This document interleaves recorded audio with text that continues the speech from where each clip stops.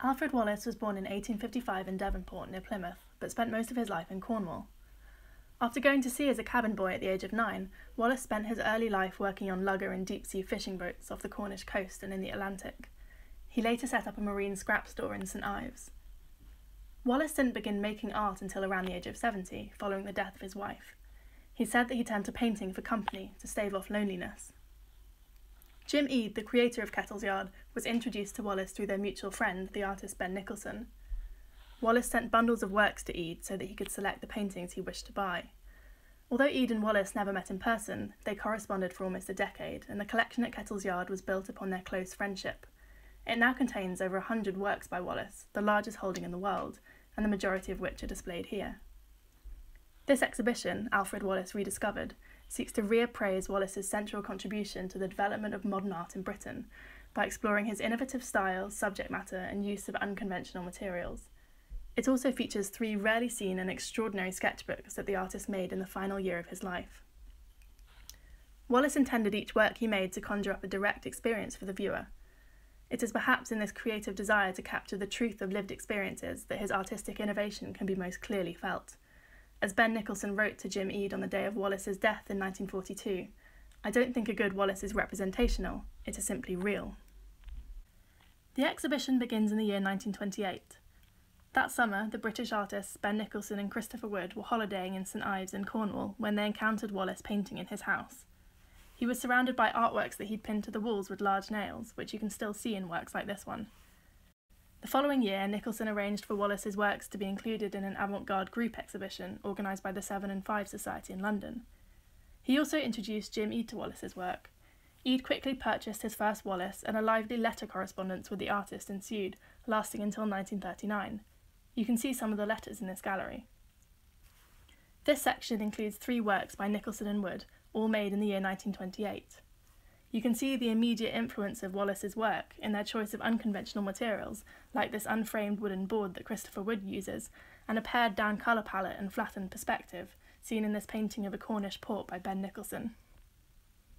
This part of the exhibition examines Wallis's artistic technique and style. One thing that made Wallis's work so distinctive and appealing was his use of unconventional materials.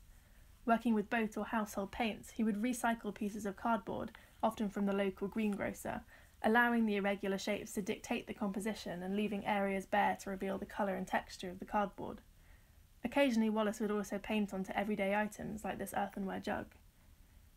He worked in a limited colour palette, a deliberate choice that he explained in a letter to Jim Eade, writing that he didn't like to put colours where they don't belong. In spite of this, Wallis was able to manipulate his materials to achieve a variety of expressive effects. In works like this one, he uses thick layers of paint to convey the churning waves of the stormy sea. In others, Wallis uses delicate line drawings to illustrate ships and boats with an almost diagrammatic accuracy. Moving into the next section, we begin to look at how Wallis captures a sense of movement. Describing Wallis's work in 1945, Jim Eade wrote, "In picture after picture, Wallis conveys the varied movement of a ship, the sea feeling, the ship feeling, the land in the distance, the pitching and tossing and the passing of lighthouses and other ships, the smell of ropes and the vastness of sky." In works like this one, we see a motor vessel tossed around on the sea, a large wave rising before it and threatening to engulf it entirely. Elsewhere, Wallis conveys the swift movement of boats slicing through the water, their sails inflated with wind or steam streaming backwards from their funnels. Wallis also drew on his own experiences as a sailor and fisherman. In this painting, he captures the hive of activity on board, with fishermen hauling in their nets while seagulls and rain clouds swirl in the sky above. This section takes a closer look at Wallis's favourite subject, ships and boats.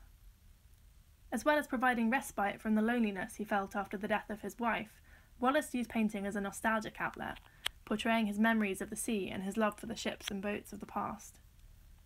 Many of his works depict places and scenes from an earlier era, featuring the types of people and vessels he would have encountered during his long career at sea and in St Ives. Brigantines and barks with magnificent sails and figureheads are illustrated in meticulous detail, conjuring the relics of a lost age. Wallis had direct experience of sailing on these larger vessels, working as a merchant sailor and undertaking Atlantic voyages as a young man. In other works, Wallis again draws on his experience as a fisherman. This small painting shows the Flying Scud, a lugger that he'd once worked on fishing for herring and mackerel around the coast of Britain. Sometimes the old and the new collide, with traditional sailing ships depicted alongside modern steam motor vessels and even airships, which Wallis would have seen patrolling the Cornish coastline during the First World War. The final section in this gallery explores Wallis's approach to places and landscapes. Wallis's paintings evoke a unique sense of place, although it's unlikely that he ever worked directly on his sketches or paintings outdoors. Recognisable geographical features like ports and harbours are condensed and abstracted to emphasise certain elements or simply to fit the unusual shapes of his salvaged materials. This painting shows the south coast of Cornwall, with landmarks including the Lizard Lighthouse, Falmouth, St Anthony Lighthouse and St Michael's Mount all crammed into the frame.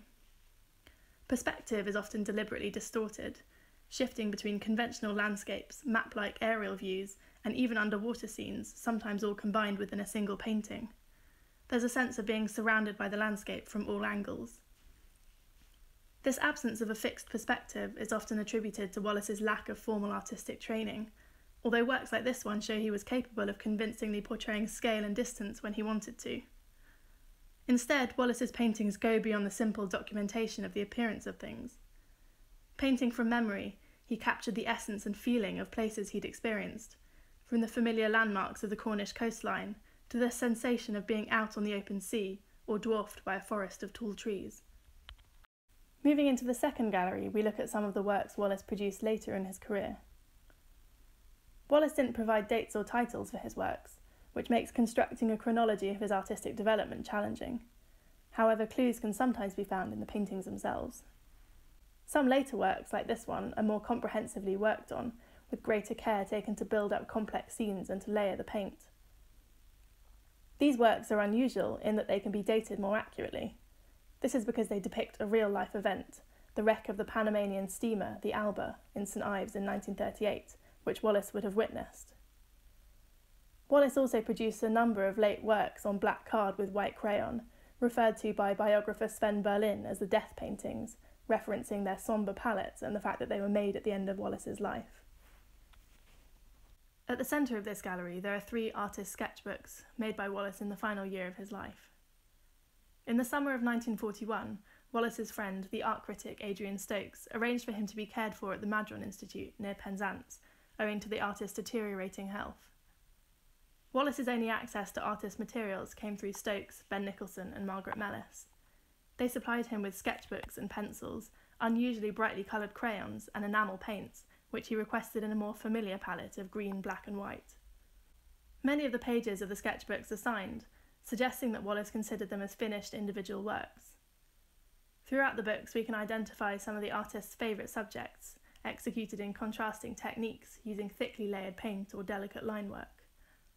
Familiar subjects include the Royal Albert Bridge in Devonport, St Ives Harbour and its lighthouse, 3-masted ships and steamers with smoke billowing, and houses engulfed by trees.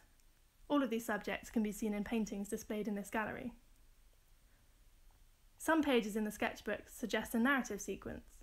For example, these pages appear to depict the story of Noah's Ark, a boat perched upon Mount Ararat, followed perhaps by a congregation giving thanks after their survival of the flood. Wallis was a devout Christian who read the Bible every day and didn't paint on Sundays. This painting, displayed nearby, shows an unusual crucifixion scene, perhaps reflecting Wallis's awareness of his own mortality as he neared the end of his life. Thank you for joining us on this tour of Alfred Wallis Rediscovered. To find out more about the exhibition, visit kettlesyard.co.uk/Alfred Wallis at Home.